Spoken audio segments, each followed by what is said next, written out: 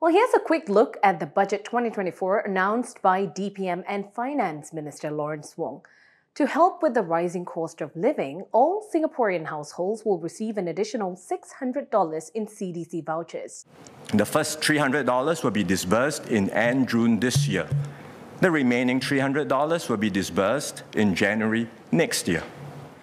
Lower to middle-income adult Singaporeans will receive a one-time cash payment of between $200 and $400. Eligible HDB households will also receive additional one-off USave and SNCC rebates. But all NS men, including those enlisting this year, will receive $200 in Life SG credits. There's also more help for families, such as preschools made more affordable, as well as more support for workers, especially those mid-career. And this includes a $4,000 top-up in SkillsFuture credits for all Singaporeans aged 40 and above.